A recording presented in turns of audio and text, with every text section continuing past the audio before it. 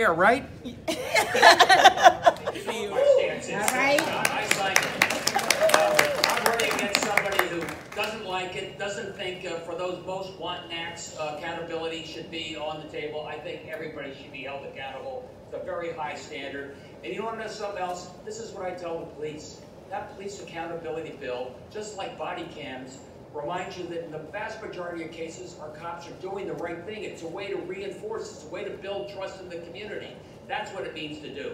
The other guy wants to tear it up. I'm proud of the fact that we signed it. And I'll tell you just one other thing when it comes to, I've added more state police. I support more municipal police as well. We put money there, and I want to make sure we have the most diverse police corps we've ever had.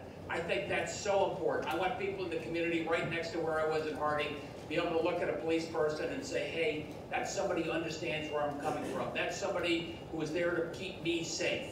I don't want a divide. I want people working together. I think you know where I stand on that, Scott. Specifically, share your thoughts on how the Randy Cox case should be handled in Solomon.